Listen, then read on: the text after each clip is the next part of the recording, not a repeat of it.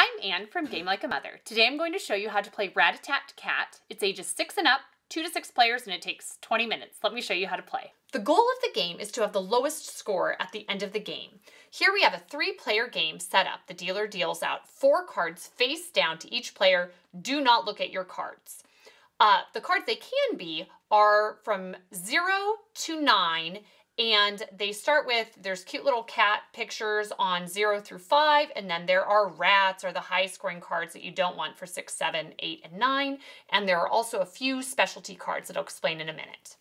Now, there are a few variants in gameplay depending on who you're playing with. If you're playing with younger children, you might want to flip up the 2 side cards at the beginning, and they'll just have these up for the entirety of the game.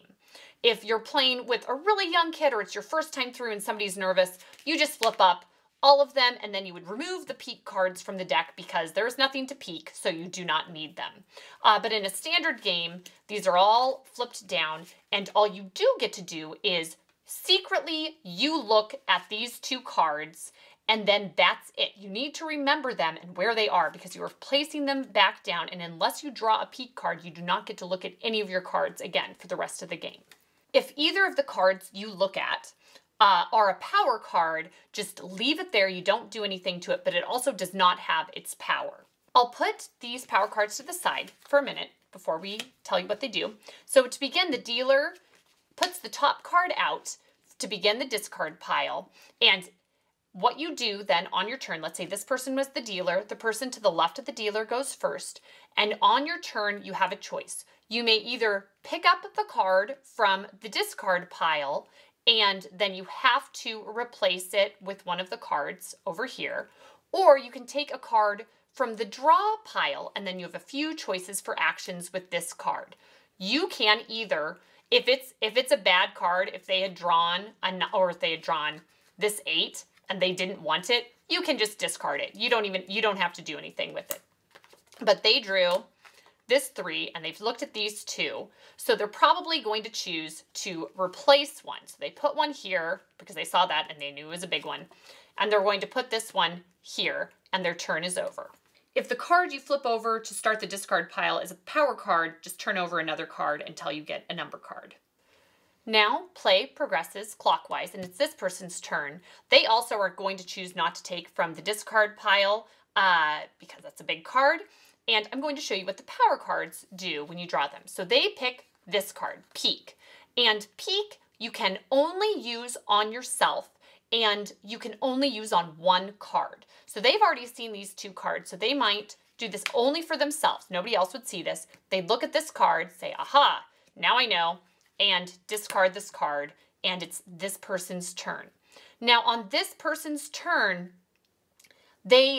you cannot draw a power card from the discard pile and use it for its power.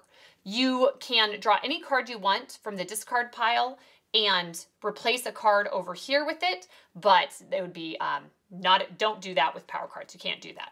So now they're going to draw a card, and they draw a swap card. They are going to pick a card and they cannot look at it.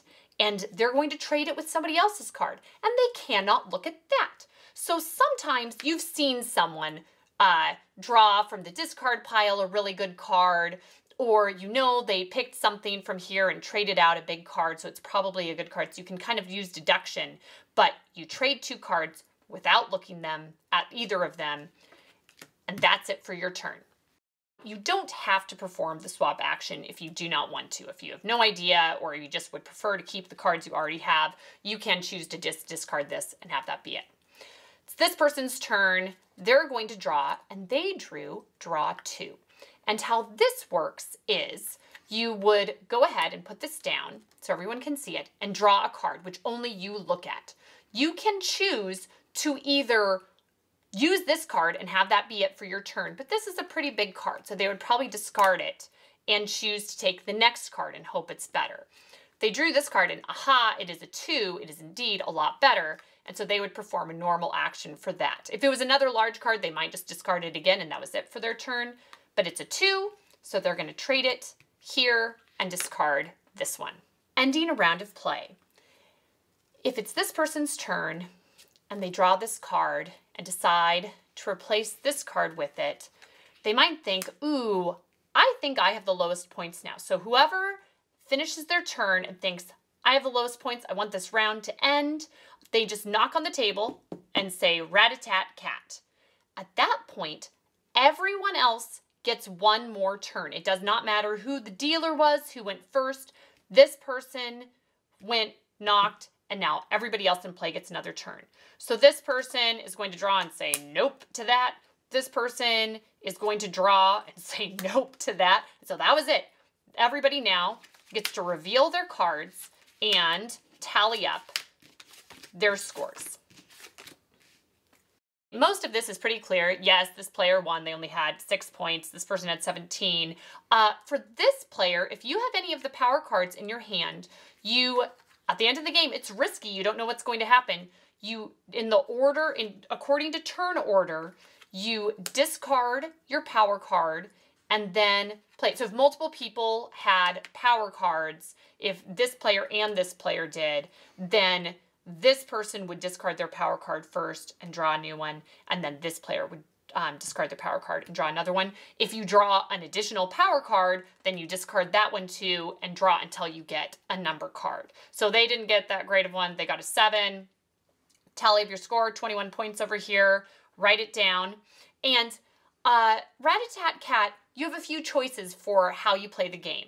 You can either play for a certain number of rounds, you can play for a specific length of time, or you can play to stay in the game and not reach 100 points. When you reach 100 points, you would be out of the game. The last player in the game would be the winner.